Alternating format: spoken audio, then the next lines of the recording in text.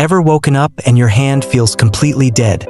Like it doesn't belong to you? Let me explain the real science behind this. The most common reason is nerve compression. When you sleep on your hand or bend your wrist in the wrong position, you put pressure on nerves like the median or ulnar nerve, and the signals suddenly shut down. Another cause is reduced blood flow.